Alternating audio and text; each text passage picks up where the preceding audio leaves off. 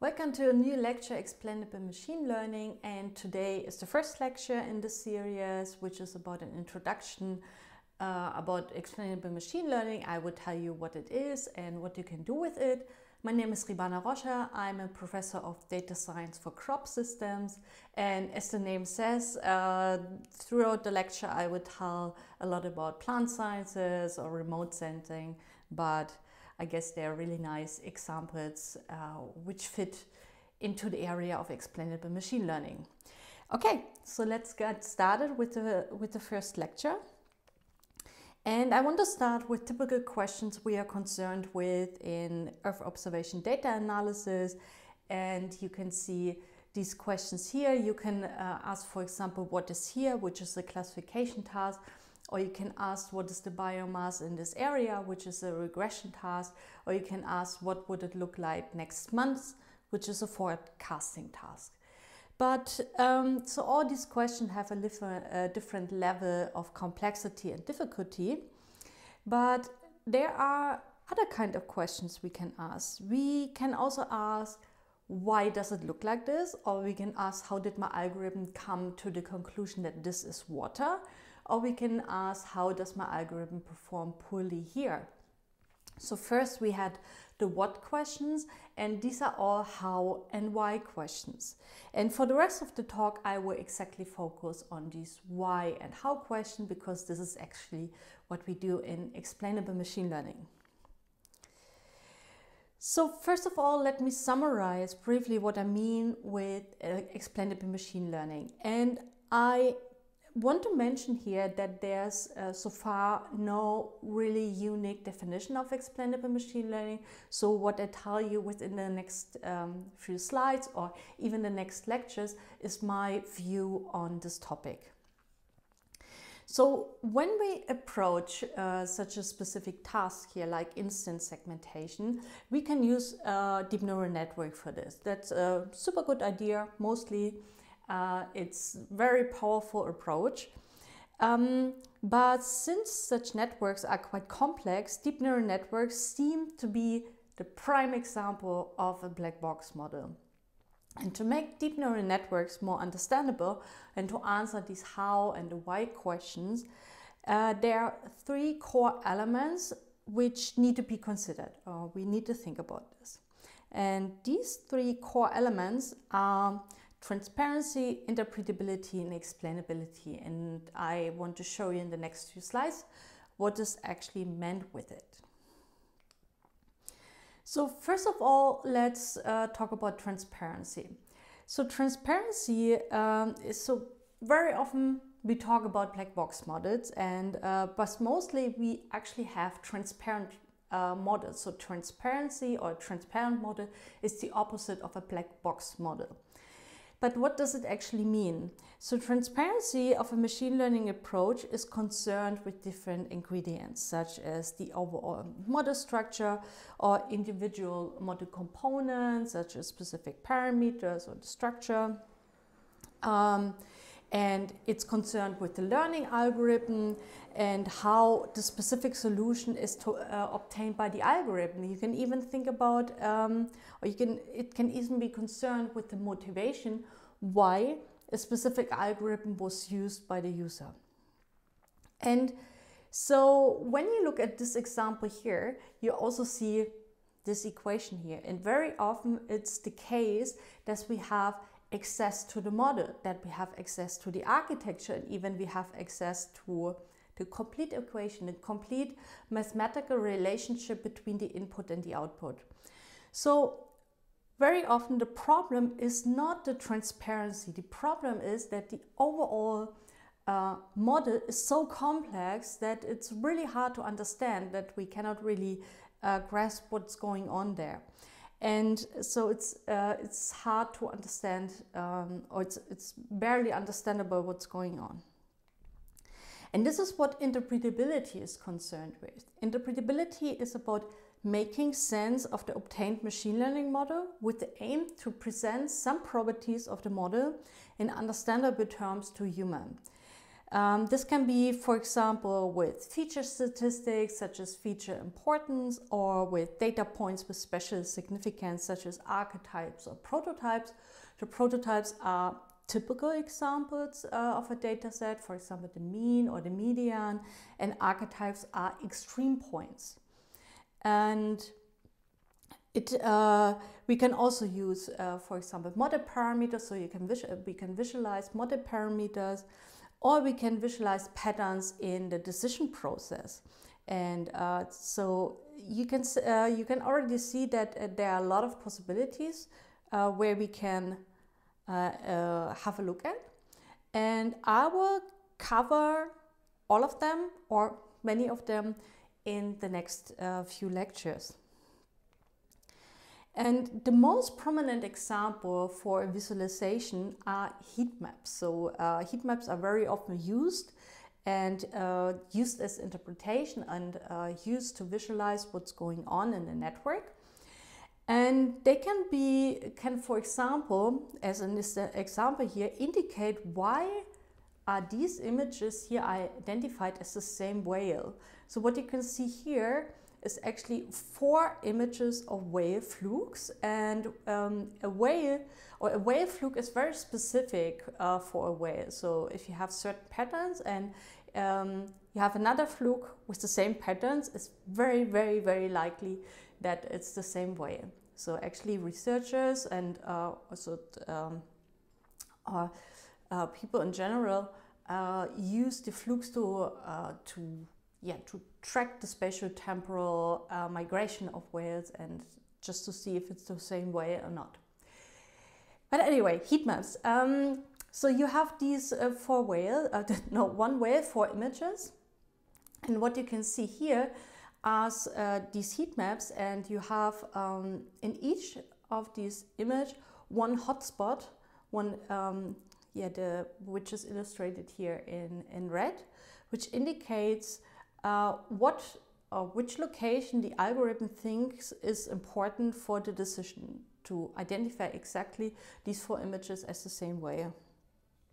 And so what is actually here is in all these images you have a spot in the upper right corner.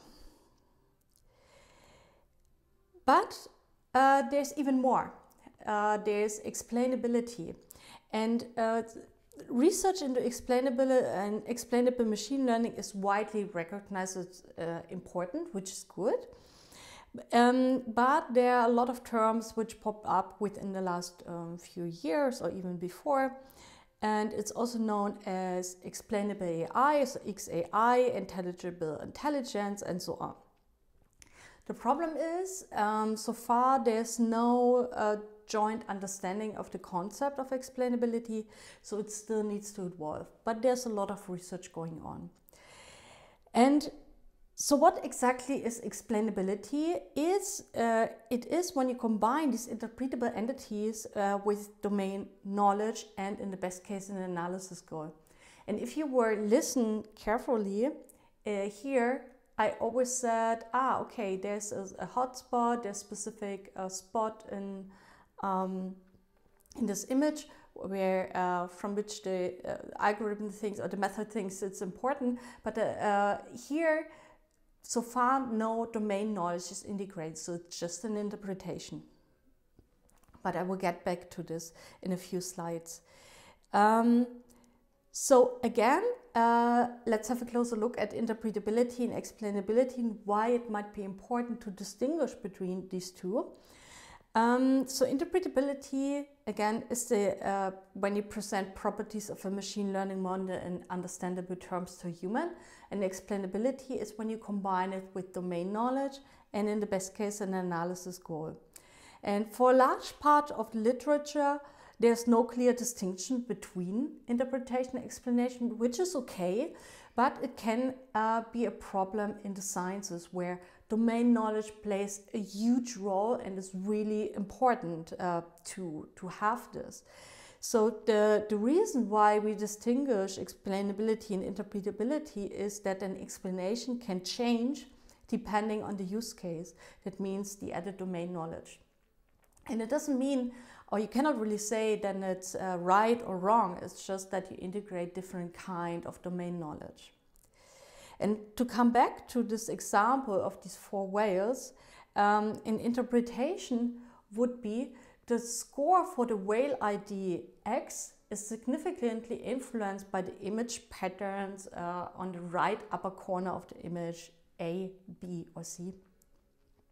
And the explanation for this would be the notch in the fluke of the whale with ID X is a relevant fluke pattern for identifying the specific whale. So you see, this is about pixels, locations, very general, and this is with domain knowledge from a whale expert, or maybe also just someone who knows a little bit about whales. And when you think about it more deeply, it appears that there's another connection, namely to correlation and causation. It's also very important to distinguish between correlation and causation, so please don't mix it out. Causation means that an output is the result of the occurrence of a specific input. So the input is the cause and the output is the effect. And correlation measures the relationship between the input and the output, but it doesn't mean that this implies a causation. And so to give you an example here, it rains. When it rains, it causes that plants will grow, and it causes also that I will use my umbrella. And although there is obviously a correlation between plants and growing and I use my umbrella, it does not imply that plants grow when I use an umbrella. So this is only a correlation but not a cause and the effect. And this is actually what is modeled very often in machine learning models, which is fine. We just need to be aware of it. And when we connect this to now to the area of explainable machine learning, we will realize that interpretation tools generally build on this correlation. Of course, because correlation tools present properties of a machine learning model, and this machine learning model very often just measures or models the correlation or the relationship between the input and the output, which is very often the correlation. So one thing we really need to take care of is the confirmation bias. So this is closely connected to this. And confirmation bias is the underlying tendency to search for explanations which are in line with our existing knowledge. So everybody has it. It also happened to me that I have a confirmation bias. So what is happening here is that we tend to explain something which we think we discovered, but it's actually not in the data or it's not in the model. So when we see a correlation and or an interpretation, we tend to explain this what we see with our existing knowledge, but sometimes it just happened that it's that it's not really in the data, or the explanation is just wrong. And to give you an example, so we designed a quite obvious toy example, and this toy example models the so-called clever Hans effect. I will tell you in a few seconds what clever Hans effect exactly is, but what you can see here is a toy example where an explanation would be wrong because the model just captures the correlation, but not really a cause and effect. But in the end, what we mostly actually want to have is the cause and effect or an actual explanation of the cause. So what we did here is we trained a ResNet classifier, so a very powerful deep neural network, for scene classification. So one scene is assigned to one label. And we trained it on various training samples, and we have one set here which contains aerial images, so just normal scenes. And we have one set where we added text to which the images belong. So this can be seen here. So here on the bottom in these images, we just added the text of the class in red, obvious letters. And so this is obviously not an important feature because this text does not belong to the scene, but it's somehow in the data. And the classifier does not know it. The classifier does not know that this is not an important feature and this is actually nothing it should look at. But on the contrary, the classifier, when trained with the correct text, that means when we put the label of the correct label on the bottom of the image, it learns that this correlation is important for the scene classification. Of course, because it's an easy feature. And this can be seen when you change text to another class in the testing step, because then the image is classified incorrectly quite often. And this is a problem, and it gets even more clear when we have a look at the feature maps here. So these are the feature maps right before the decision layer, and these, what you can see here, this indicates that the classifier is assigning high importance and weight for the text instead of the objects, which represents the class in the image, such as an airport or a school building. So this bright red color indicates that the classifier has there, or the model has their high activation, is highly activated, so it's important. And yeah, you can here see the text school, and there you can see the text beach. And this is a prominent example for a so-called clever Hans effect. So clever Hans effect means that the classifier makes the right decision, but it's based on the wrong reason. And here, when you think about it, when you use such visualizations, to explain what is happening in the classifier, you might come to wrong explanations.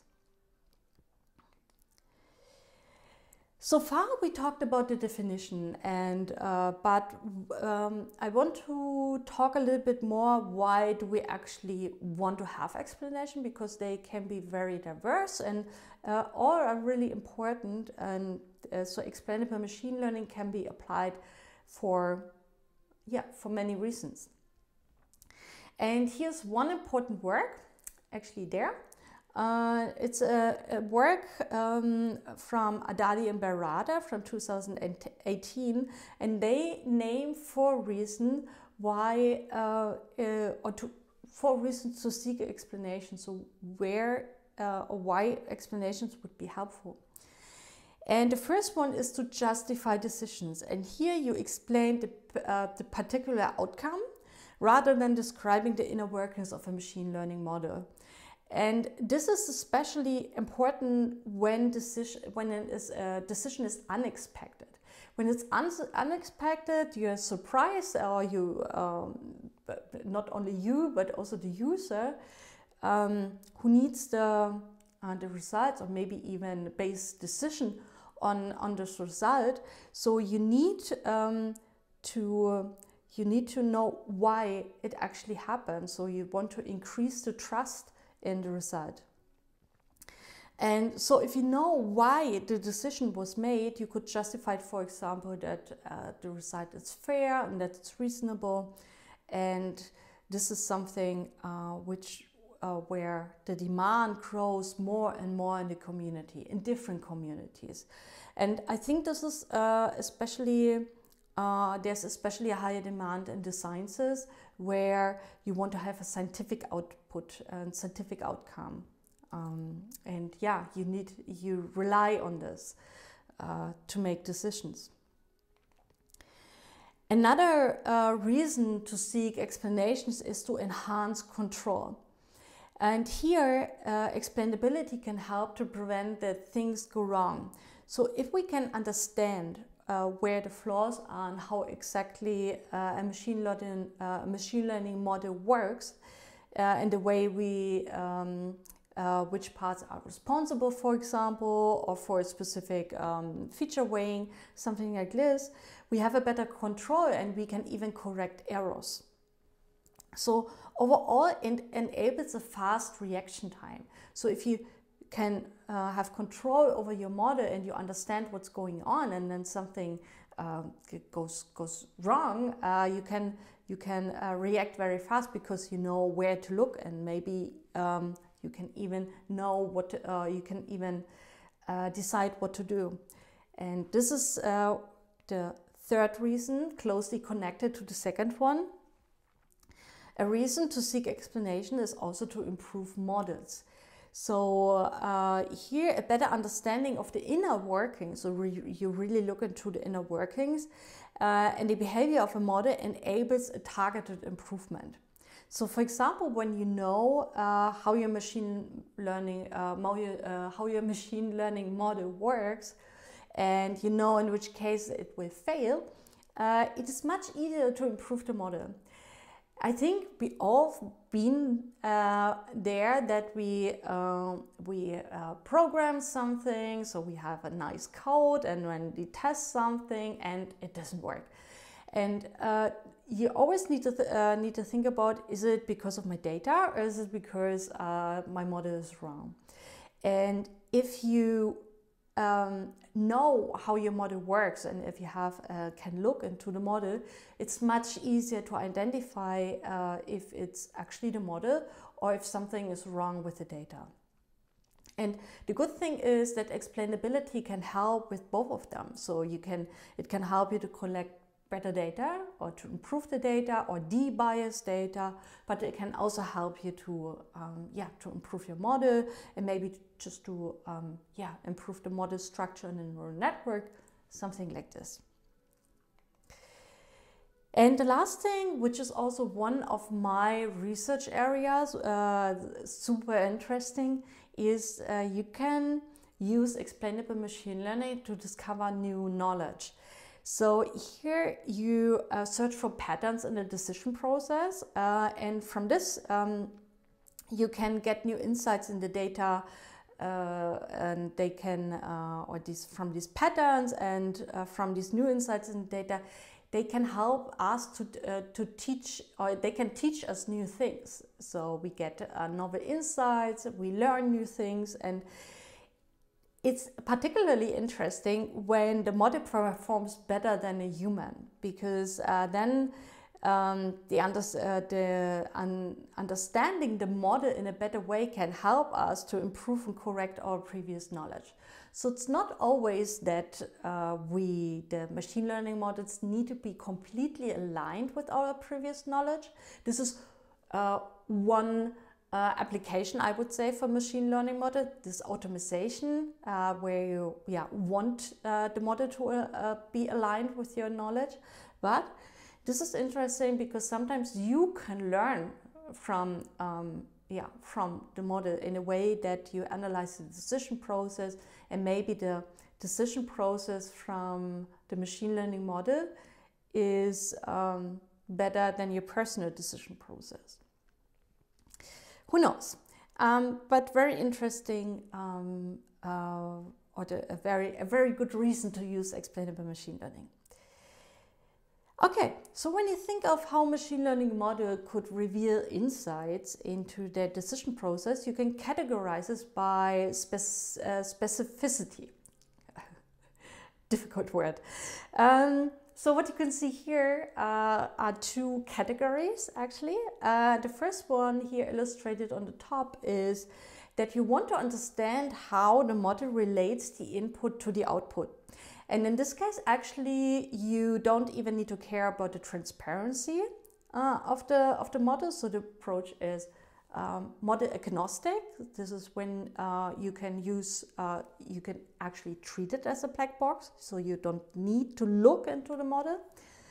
You just only want to understand the mapping from the input to the output. That means what will happen to the output if you change the input a little bit.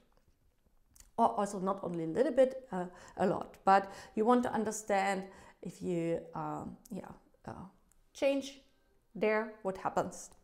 there. Okay, the second one is that you want to understand how specific parts of a network are responsible for a specific decision. And here you can see you actually really need to want to look into the model. And so here you can find an interpretation through methods that were tailored to specific models. For example, you want to have a look into weights of a linear model. So this is the good thing about such approaches is because it's model agnostic, you can use the same method, the same tool for a lot of models, and this is mostly very model specific. And also one thing, because I mentioned here post hoc, post hoc means that it's not done during the learning optimization process, but it's done afterwards. So you have you take a trained model, it's there, and even as a black box, and then you apply the use the interpretation tool. And then there's another way to categorize, and this is by locality. And again, you have two categories here on the top and on the bottom, and you can explain, for example, locally. That means you explain one specific decision.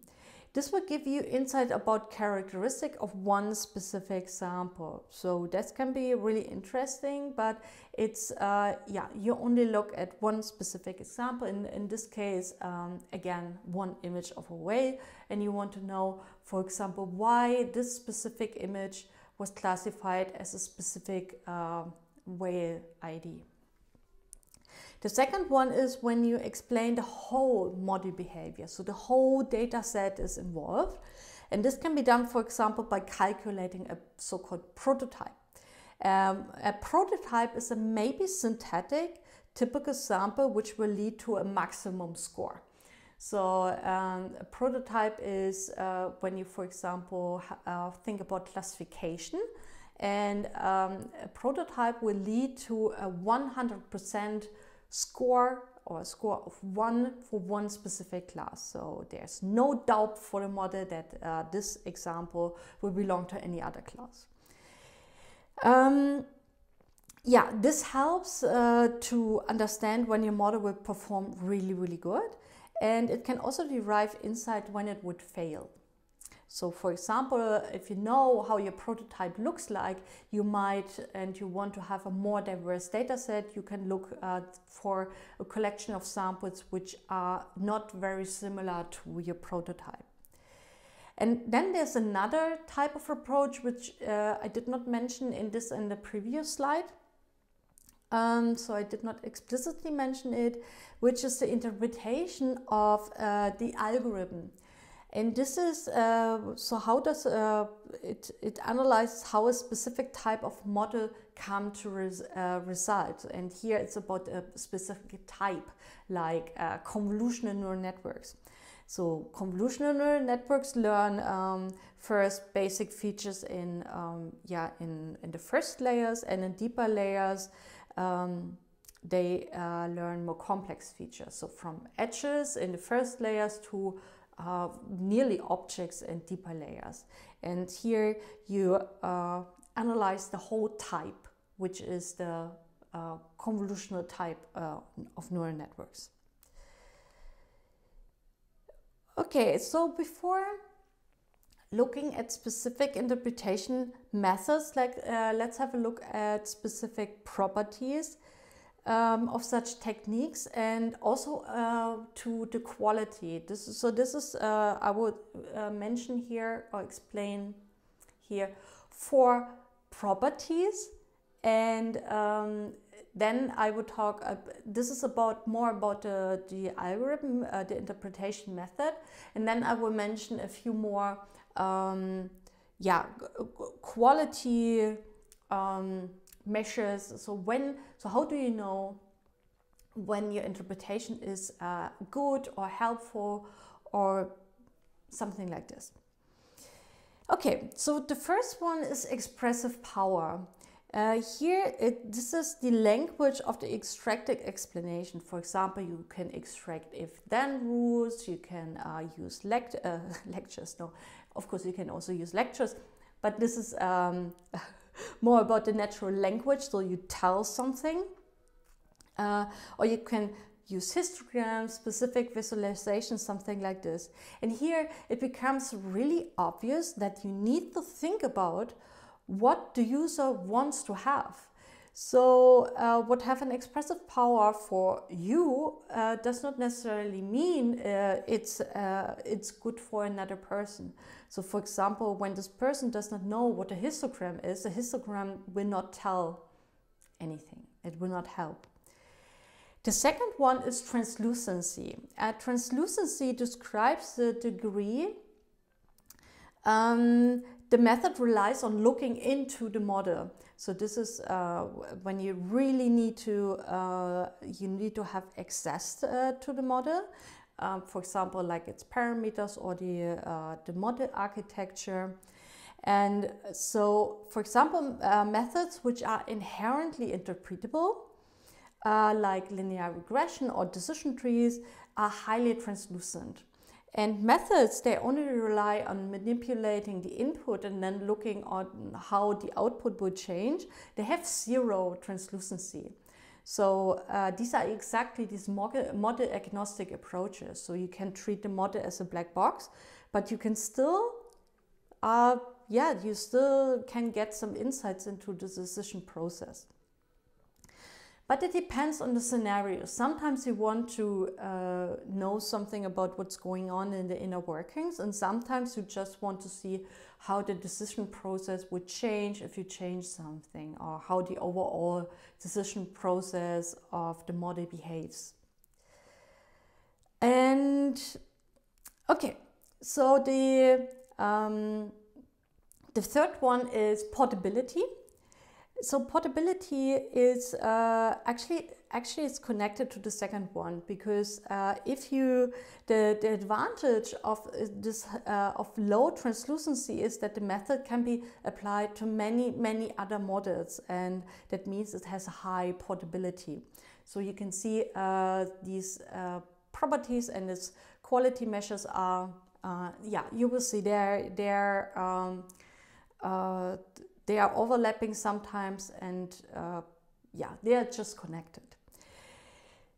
So portability is the range of the methods the technique can be applied to or combined with. And portability is, for example, a lot of methods you will see later are restricted to convolutional neural networks, which is not necessarily bad. They were just developed to analyze convolutional neural networks, but you need to be aware that if you change the model, it sometimes can also mean that you need to change the interpretation method to get new insights.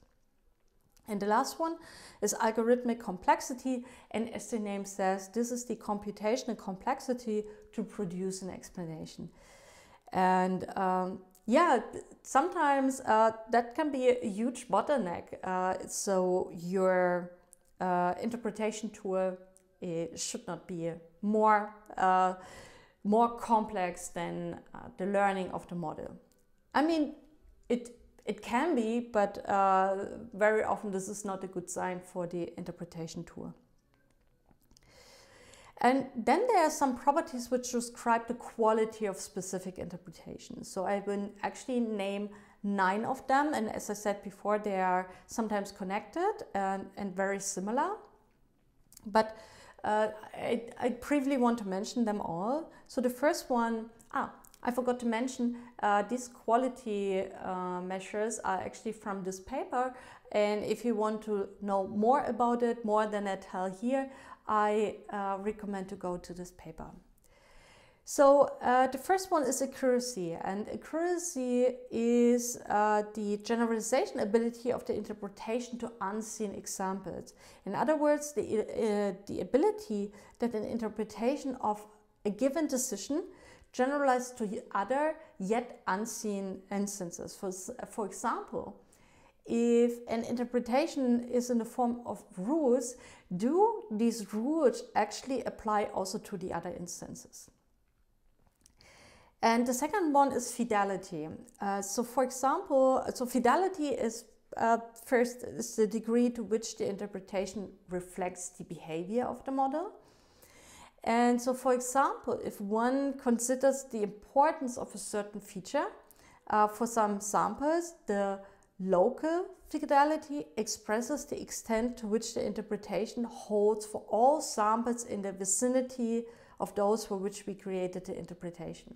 So this is the local fidelity, so you look only locally. And then you have the general fidelity, which concerns the whole model. So the general fidelity is when we consider the global context of the model. Again, there's nothing bad or wrong if you have only, if you just look at the local fidelity.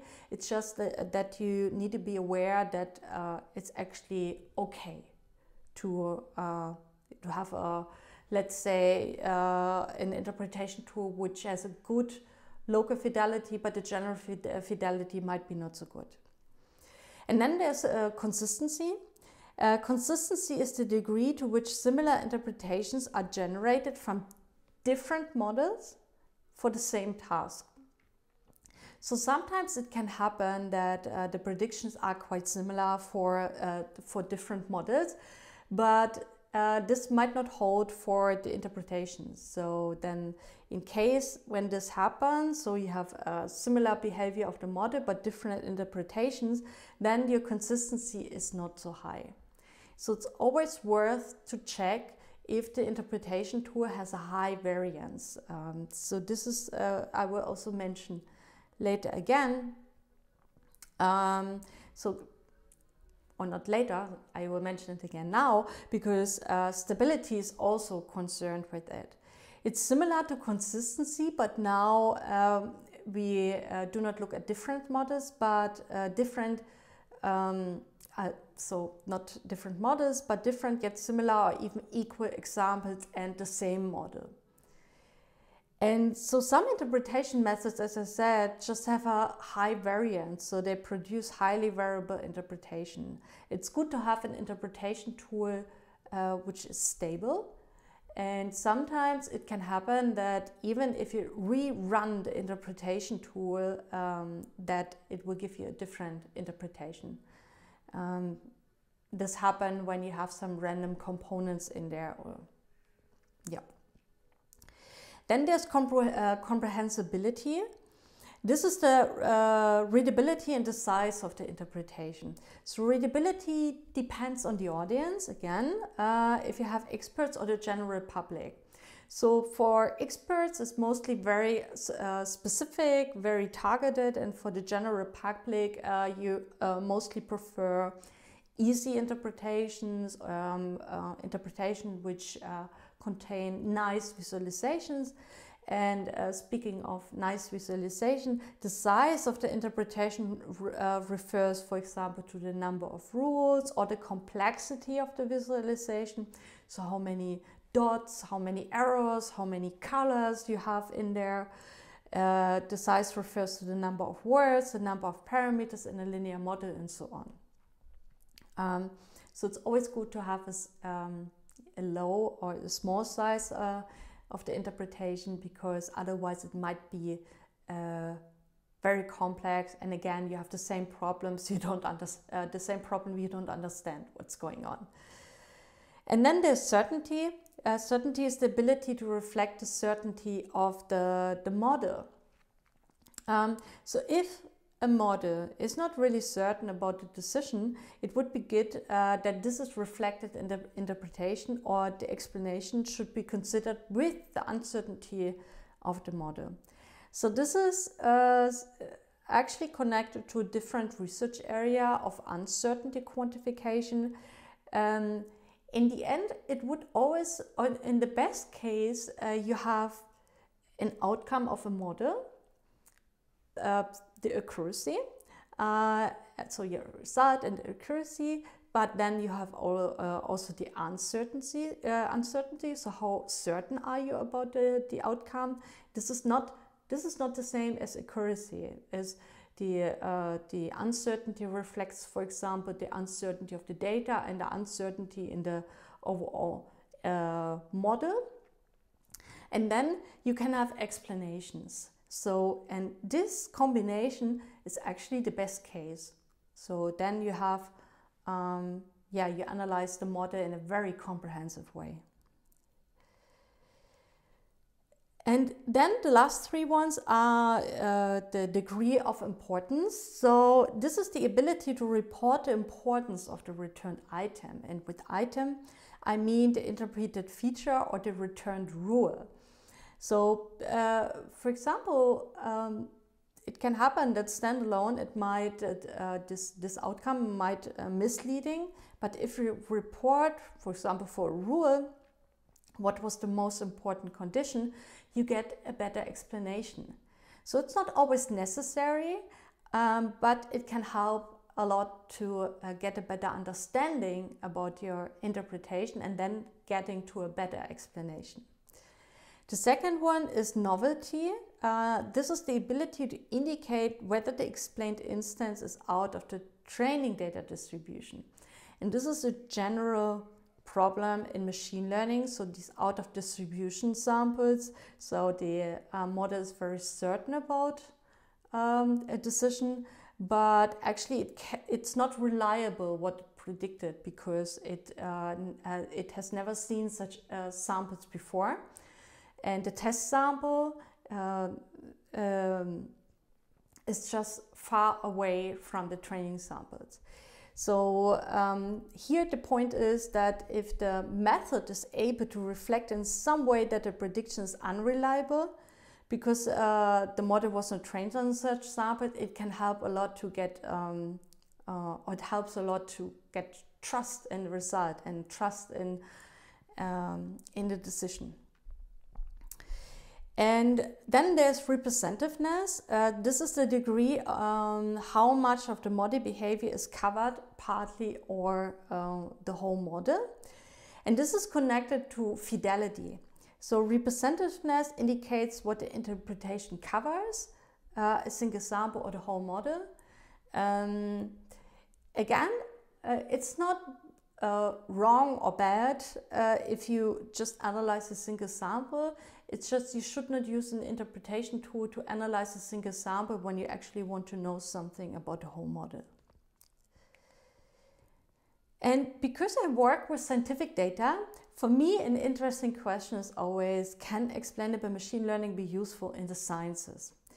And the answer is yes, of course. Not of course, but yes, otherwise I would not stand here and tell you about it. So it can help to tackle typical challenges which occur with scientific data, like remote sensing observation or invasive measurements in the lab or in the field, so whatever kind of scientific data you have. So what you can see here on the top is the typical machine learning pipeline. Again, you have the input data, then you have the model, and you have the output results, and the model's relationship between the input and the output. And in all areas of this machine learning pipeline, you have challenges. And I want to go through them and tell you where and how explainable machine learning can help you in this specific area. So the first challenge is that the data is complex. And explainable machine learning can help here, for example, to point you to relevant patterns or relevant features. And generally, since interpretation tools visualize the data and visualize these complex processes, what's going on in a machine learning model, it helps also to understand your data with respect to the model and the task you want to solve. Another challenge is that we need to handle a limited amount of training data. So this is very often what happens with scientific data. So we do not have an image net. It would be nice, but mostly we don't. And generally we need experts to label our data. And this is a super time-consuming process. And the thing is also you need the experts. So you can mostly not do it on your own. So the existing data should be correct and informative. And here, explainable machine learning can help during the data collection process. So for example, by checking if the machine learning model makes the right decision based on the wrong reasons. If this is the case, so in case you have data biases in your data set, you can collect data in a way, or remove data in a way, that you get rid of these data biases, or it can help you to see where you need more training data to train a better model. And then the third challenge is that as soon as we use complex models such as neural networks, it's hard to understand what's going on. So you have this black box behavior. And so many of these pre-trained networks are made for RGB images or point clouds with man-made objects, or these typical ImageNet-like data. And very often it happens that these networks are not, these pre-trained networks are not useful for scientific data. It's just cannot be applied right away. So we need to train them from scratch. And training from scratch is a super tedious process. It's super time consuming. So if we understand the models in a better way, so if we have tools to understand or to see in a better way what is going on, it's easier to train them. So for example, if we would know when our network fails, we can think about how we can fix it. So it's similar to when you use just a toolbox in a software and you just click on a button. You don't know what's going on. And if something goes wrong, it's just not clear why. But if you coded the algorithm on your own, you see what's going on, you know what is happening. And the last challenge is that you want to have scientific results. And so when you look at the output results, an important point is that it does not necessarily mean that it's useful from a scientific point of view. So what does it actually mean to have a scientific result? So first, it's actually 2 points I see here. First, you want to have the result to be explainable and reliable. So you want to have, you want yourself and others to trust in the result, and you want to have you want to have a scientifically consistent result. This is actually a different research area closely connected to explainable machine learning. It's called informed machine learning, theory-guided machine learning, physics-informed machine learning. There are a lot of terms. And here you ensure that when you get an output, it actually makes sense and also is in line with, for example, physical laws and so on. But I actually want to talk about the first point here.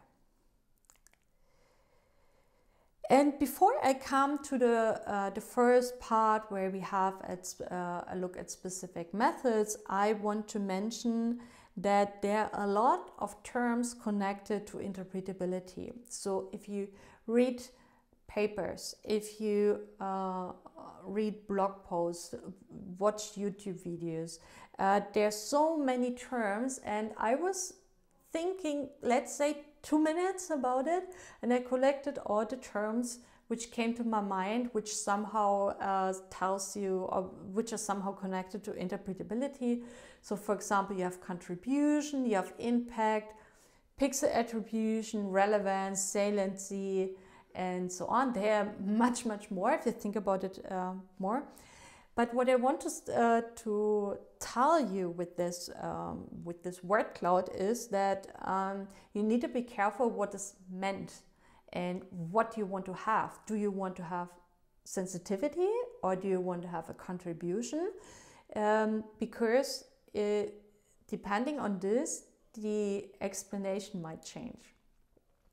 To give you one example, sensitivity will tell you what will happen with the output if you slightly change your input. The contribution is the actual quantification of how much a specific pattern influenced the result. So this is different, and it's a little bit similar to the mean and the standard deviation. The one thing tells you about the variance and the other about an average. So what I want to say is be careful and think before applying an interpretation to what you really want to have. Okay, so the first part I want to cover here in this lecture, on this lecture series, is inherently interpretable models. And I will specifically talk about linear regression and decision trees. And now you might think, so, oh, okay, they're a little bit boring. So yeah, but what I want to show you is there are inherently interpretable models, and so it's sometimes really cool to design models where you have immediately an interpretation. And I will show you exactly how you can interpret all the parts in a linear model in decision tree, and then feel free to try it with other models. Of course, it's also possible with other models. But first of all, I want to introduce my notation so that when I show you equations, you know what I mean. And I will use this notation throughout all lectures. Maybe you already watched some other lectures from me, so I always try to stick to exactly this notation. So what we have is, we have given feature vectors here, phi. N is the number, the total number of features, feature vectors, that means samples. And of course, a feature vector can be multidimensional. And the dimension I denote with D. And then we have some target response outputs, which are denoted with Y. And the goal is to predict the output given new inputs. So this is the goal of a machine learning model, and the machine learning model is actually F. So this is your regression model or classification model, whatever you want to have. T means it's a test sample, and W are the parameters, and tilde means always that this is something what is estimated. And a very common approach to learn a classification model or a regression model is supervised learning. So in the setting, what you have is you have pairs of feature vectors and labels. You have exactly n of these pairs. And so typical input features in the context of plant science are, for example, the plant height or just an image with spectral information. So it can be super diverse. And target outputs can be the class of what is on the field or as plant species. And in this case, we speak about classification. Or it can be a continuous output, such as the biomass or the leaf area. And here we speak of regression. I guess you all know it, but just that we are on the same page here. So another learning paradigm is unsupervised learning, really cool area. So here you want to find patterns in the data, or you want to find specific groups, as here, for example, you have two clusters. And in this case, you do not have access to your labels, you just have access to your data. So, which can sometimes be enough to find, to search for patterns in the data. Yeah, so these are the most commonly used, but of course there are also other learning paradigms. It's just that I want to briefly mention these two here. So let's have a look at how we can learn a linear regression model. If you know it and it's too boring, just skip the next few minutes, and afterwards I will tell you how exactly we can come up with a lot of interpretations here. So what you have is you have given your observation collected in feature vectors phi, and you have your labels y.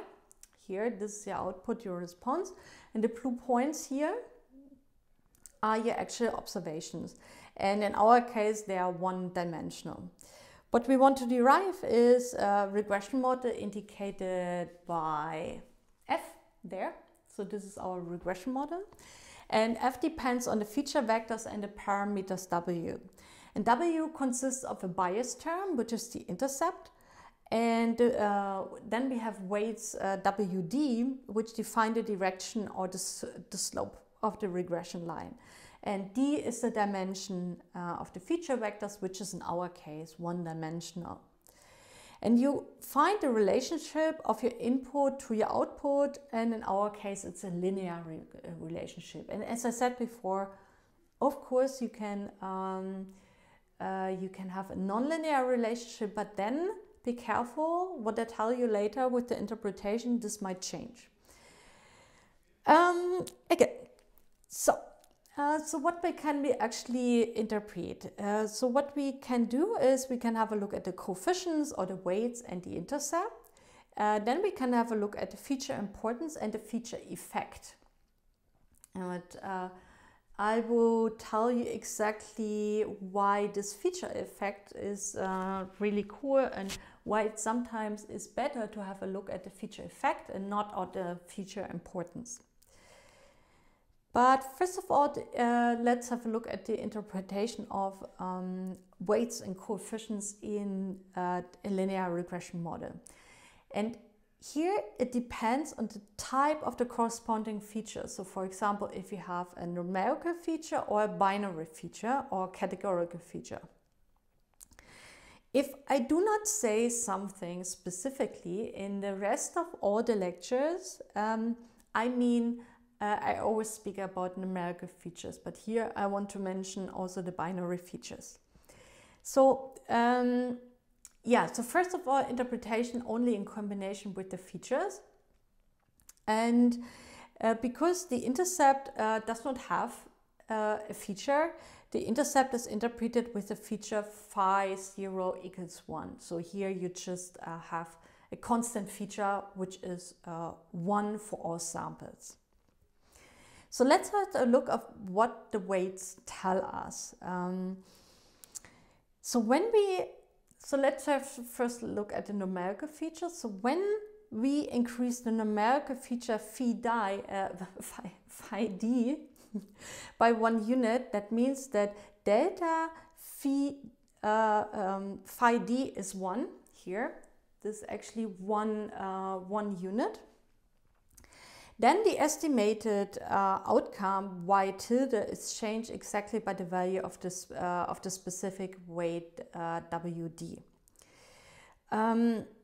So what does it tell you? So when you change when you change the feature by exactly 1 unit, so you immediately see, okay, this will then the outcome will change exactly by the value of the weight. So this is quite easy to understand, and this is very similar to binary features. So when we increase a binary feature phi d by 1 unit, that means delta phi d is 1. Which is equal to changing from one category to another category. This changes the estimated outcome by the feature's weight. So here you actually think about, it's very similar but very a bit different. So here you change actually the category, and here you change this continuous feature by 1 unit. And this is also similar to categorical features. I did not mention it here explicitly because it's similar to the binary features. And here the interpretation for each category is then the same as the interpretation for the binary features, but it depends on how you represent the categories. But there's this famous one-hot encoding, and if you use this, it will lead to the same procedure for the interpretation. Okay, so this is actually quite nice because you have this linearity, so you immediately know, okay, change by 1 unit is exactly changed by the value of the weight. But let's come to the intercept. So as I said, again, the intercept has actually no assigned features, but here I added this phi 0 for simplicity. Phi 0 can be 1, so it's a constant feature which is always 1 for all samples. And for simplicity, let's assume we have only numerical features, and the interpretation is then the following. For example, with all numerical feature values at 0, the model prediction is the intercept weight. So what is happening when the feature these features are 0, this whole part gets 0, and then only this part stays, and this is then exactly the intercept, because phi 0 is 1.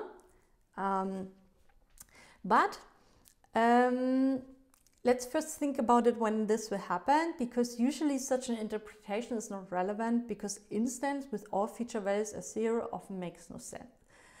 But there is a case when it makes sense. The interpretation is meaningful when the features have been standardized. That means a mean of 0 and a standard deviation of 1. And then the intercept reflects the predicted outcome of an instance where all features are at their mean value. So if you standardize and you have a mean of 0, and so this term becomes 0 when all features are at 0, then this is exactly how you can derive an interpretation of the intercept.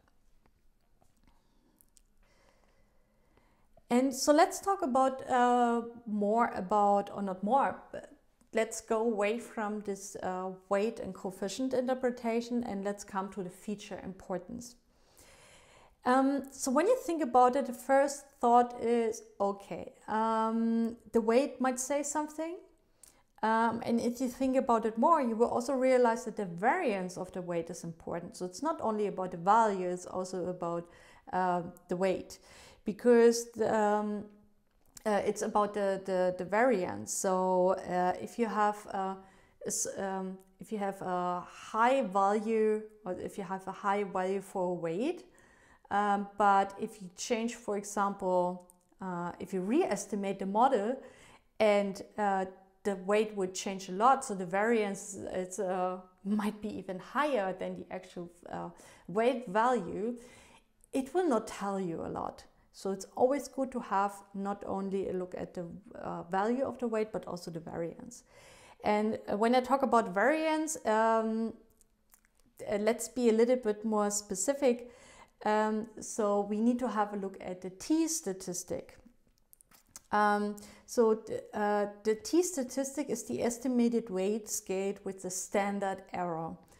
And now you might think, okay, so what is the standard error? Good question, because it's not the standard deviation. There is a difference, but it's connected. Or not really connected, but there is a connection. So let's make a brief digression. So what is the standard error? The standard error tells you of how much sampling variation there is if we sample or measure again and again, and then re-estimate the weight.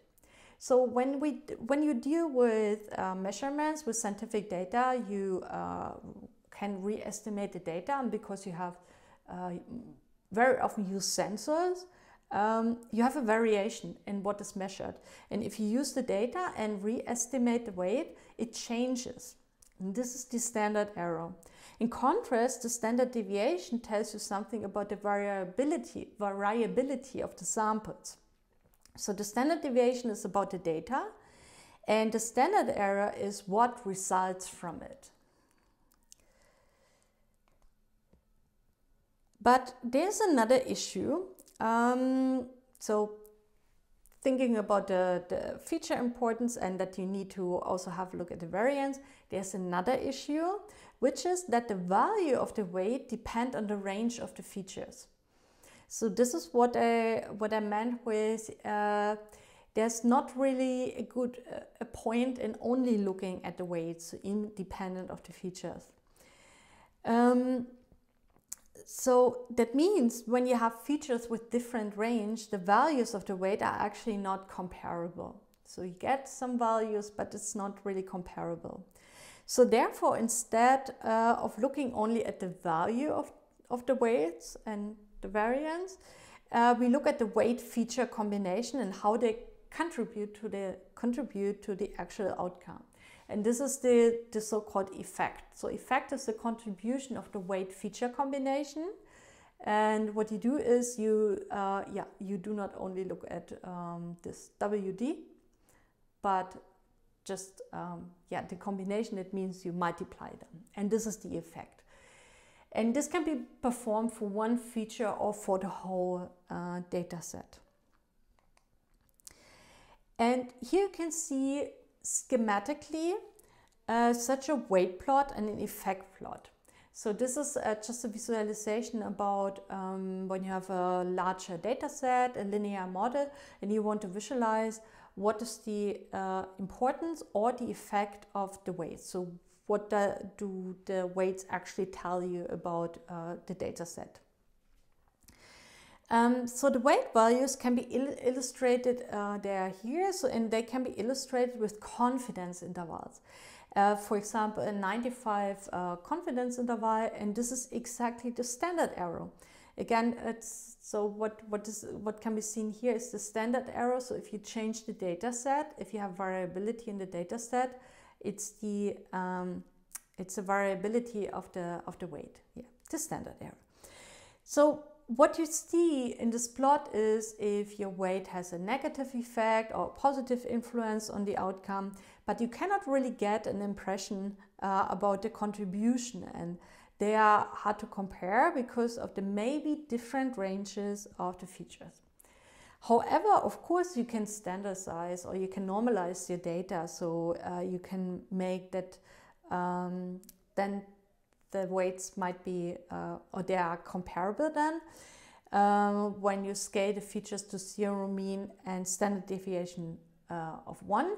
But sometimes you do not want to do it for several reasons. And then you should not go for this, but you should have a look at the effect plot, because this effect plot can account for this. The effects can be visualized, for example, with box plots, and here you can see, as the name says, such boxes, and this box contains the effect range for half of the data from 25% to 75% effect quantiles. And then you have a vertical line in this box. This is actually the median effect. So 50% of the data have a 50% of the effects have a lower, and the other half have a higher effect on the prediction. And then you have horizontal lines here, 2 for each, or sometimes it's only 1, but not more than 2, left and right of the box. They are called lower and upper whiskers, and they indicate the range of the effects, which are no outliers.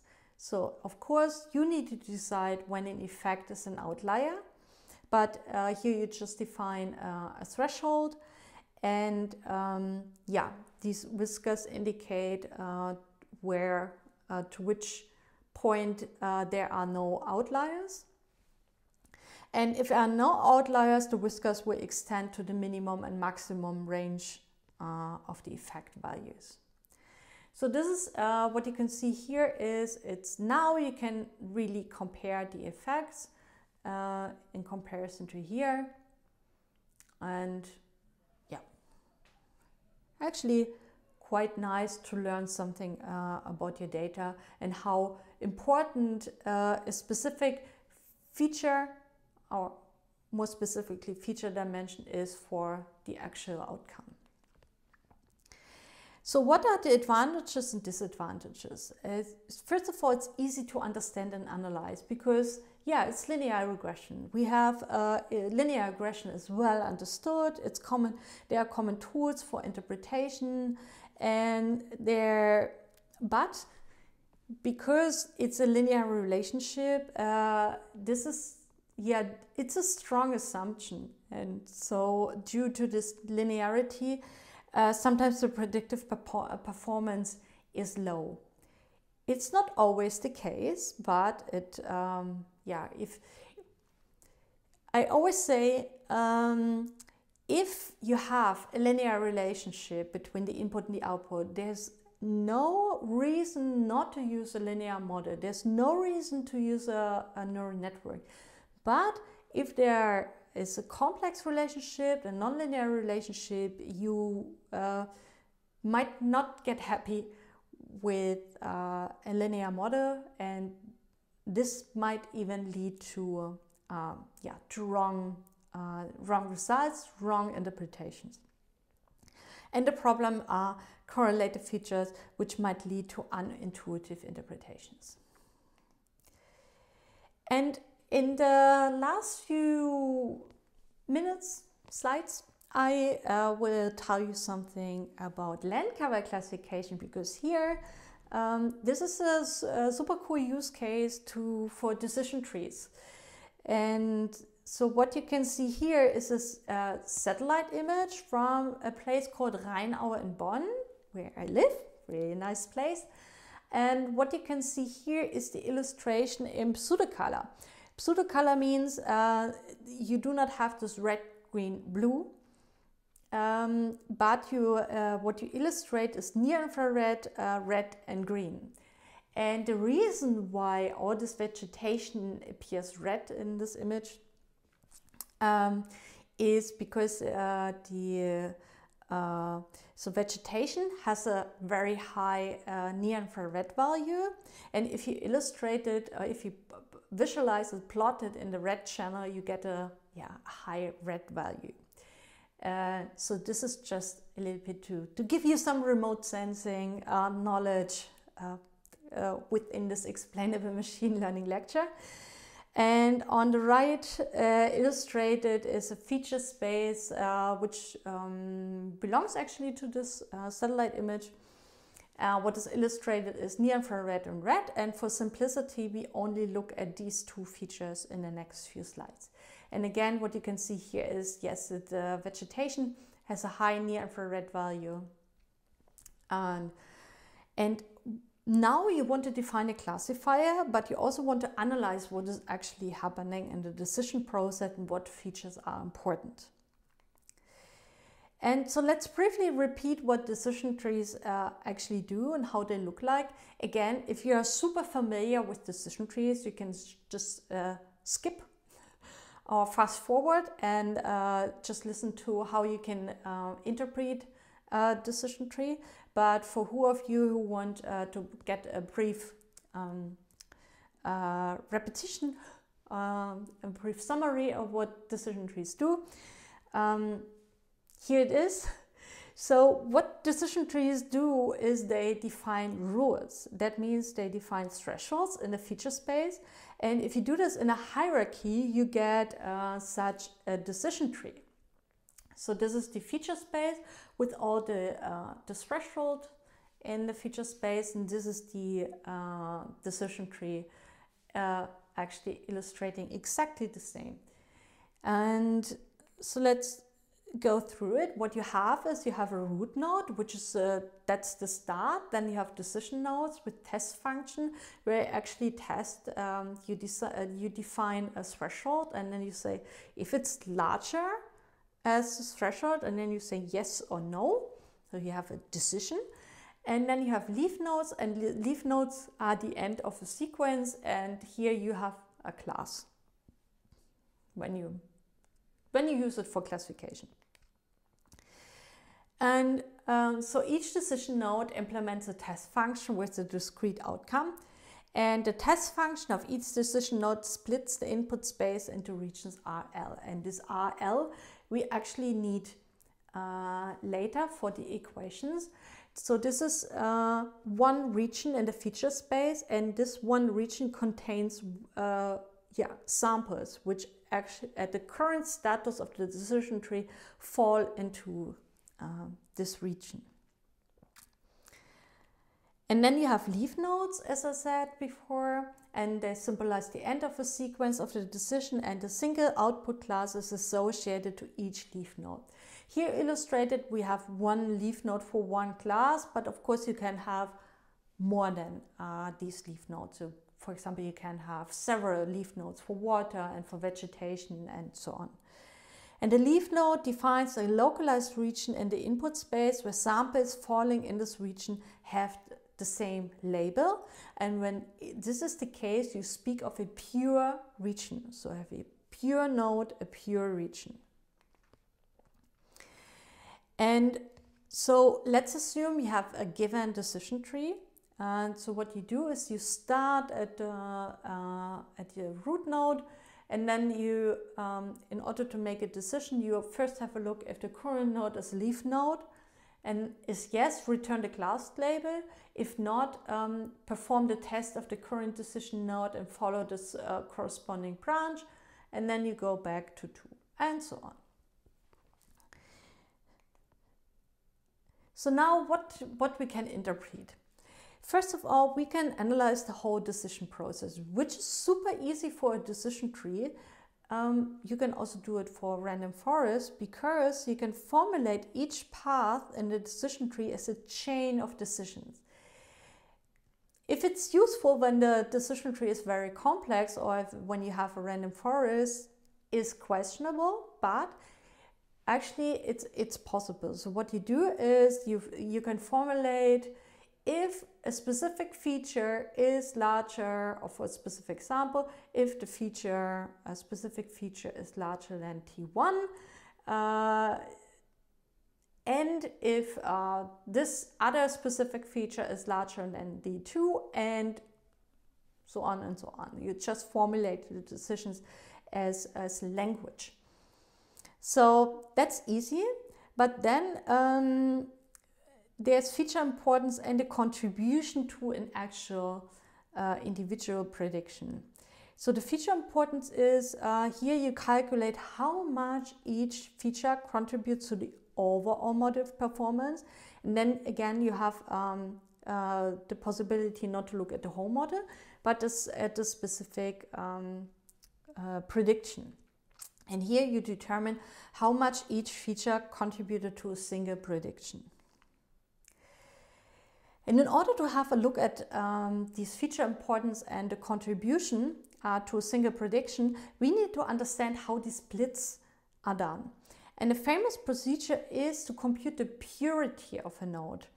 And the purity is a measure of the homogeneity with respect to the class labels. And what you can see here is actually one part of a decision tree, one split. What you do here is one split made based on a threshold T1 and the feature, the red channel. And what you want to do is you want to minimize the impurity or maximize the purity. And this is used to find splits in a tree. And the purer the node, the better was the previous split. So if all classes are mixed up, the node is impure. If only one class is present, it's maximally pure. So here the classes are still mixed up, so you do not have pure nodes. And one possibility to measure the purity is the entropy. And the equations to compute the entropy are given here. To compute the entropy, you use the probability that the sample is assigned to class K. So you have here the index K, and P is the probability. And for example, if in a region L, 20% of the training data of class 1 is still assigned incorrectly to other classes, then you compute here 0.8 times logarithm of 0.8. And this is summed over all classes, and then you take the negative value. And this equation here is actually the formal way to do it, what I just said, to compute the probability. So what you have here is you have a class labeled Cn, so you have n samples, but you only have a look at the samples which are currently in a region RL. And what you compare here is I is the indicator function, and the indicator function is 0 if Cn is not equal to k, and if it's 1 if Cn, the label of point n, is k. And then yeah, you normalize it, so you just count how many samples are in the region. Okay. And then the overall importance of a feature in the decision tree can be computed in the following way. So what you do is you go through all splits in the whole decision trees, and but yeah, you do not actually go through all splits, but you go through the whole decision tree, and you have a look where a specific feature D was used, and you measure how much it has reduced the impurity compared to the parent node. And so the parent node is here given on the top, and these are the children. And so HL here, HL is the impurity of the parent node, and then these two terms here in the brackets are a weighted sum of the impurity, that means the entropy, of the left and the right node.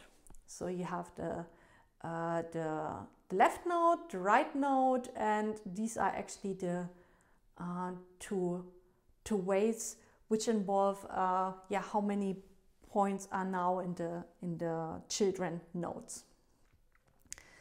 Yeah, so what you do is you sum over all these delta HL then, which was computed here, that include a specific feature, and that means that each importance of each feature can be interpreted as a share of the overall model importance, and this can be arrived by summing over all features when they are scaled to 100 or scaled to 1, to make them, yeah, or to get a good impression how much actually each feature is contributing to the overall performance. Okay, good. Let's have a look at the last thing, which is the contribution of to a single prediction. It's actually the title should be contribution to a single prediction. So how much does each feature contribute to one single outcome? So in a similar way, the contribution to a single prediction can be computed, but what you need here is the actual decision path. So you do not look at the whole decision tree, but you look at the decision path for a single prediction. And this path is here schematically illustrated in red. So we track a decision through the whole tree and interpret the prediction by the contribution added at each decision node. So if we go through this decision path here, this red one, we do a feature-wise calculation by summing up the contribution of each feature from the root to the leaf node. The contribution can be computed again with the impurity, that means with the entropy, but also other kind of measures are possible. So, okay. So again, so on the one side you had the feature importance to the whole decision tree, and here only to one single prediction. What are now the advantages and disadvantages? So first of all, decision trees can model nonlinear relationships. So in this respect, they are better than linear models. But they are very inefficient with linear relationships because trees fail to deal with linear relationships. Because any linear relationship between an input and an output has to be approximated by all these splits. So this is super inefficient, but otherwise they're really good. And they create easy to understand human-friendly interpretations. So that's actually a good thing. So because you can just formulate it, you go through the decision path and you can formulate it as with language, as sentences. But due to these splits, small changes in the input can cause abrupt changes in the outcome. And also small changes in the data set can cause big changes in the tree architecture. So it's not that you have one unique decision tree for one setup, for one data set. It's more that you can have a lot of different decision trees. To conclude, so what I told you were inherently interpretable models. It always seems a nice idea that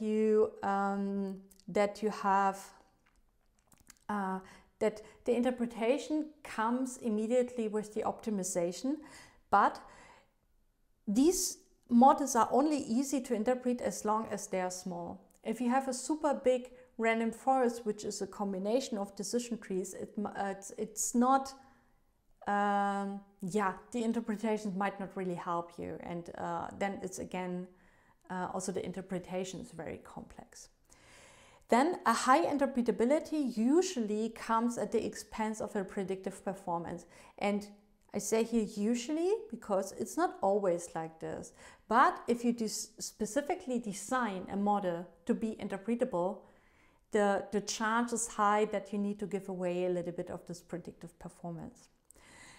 But the good thing is that no additional tools are necessary. So you do not need this post-hoc analysis, and it's not that the interpretation and the model learning is independent, which is also good, and so on. Okay, my takeaway for you for today, for this lecture, is explainable machine learning is not new. Especially when you look at decision trees, random forests, this feature importance is nothing which was invented in the last years. It was always there since random forests are there and since decision trees were there. It's just that explainable machine learning got new power or new interest because they were neural networks, they were powerful, they were complex, and so there is a demand. And then a lot of methods were developed that can interpret deep neural networks. So it was just the whole research area grew bigger. Explainable machine learning offers a lot of methods which need to be chosen carefully based on your analysis goal. That's also important. And it's connected to uncertainty quantification. I already mentioned confidence intervals, several times variance, standard error, and so on. There's a huge overlap between this research area of uncertainty quantification and explainable machine learning. Super interesting where they overlap. And one good thing is that explainable machine learning goes beyond explaining models which are aligned with our given knowledge. So this is what I meant with we can use it to discover new things. So if we analyze the decision process and the model might even be better than a human, so we can learn from the model, we can learn from these visualizations, from the insights we get from this analysis of these decision processes and analysis of the data.